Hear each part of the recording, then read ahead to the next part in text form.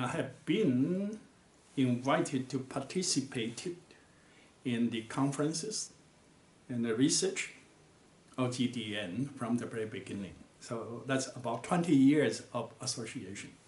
The research capacity in the developing country has been improved a lot in terms of the ability to use modern research methodologies. But I think they have the advantage of being located in the developing world. They have a better understanding of the situation in the developing country. But the challenges is the theoretical framework. GDN promotes an ideas. It's very important to have the research in the developing countries and to share the research finding among researchers in the developing countries and also reflect that to the global development communities. We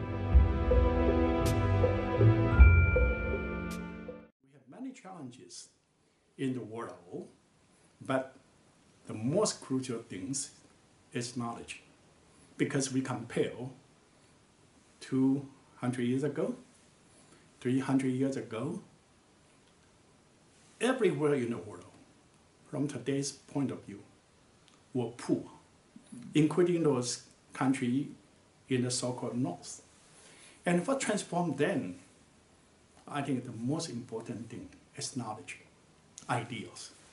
And so this conference promotes ideas for development, knowledge for development.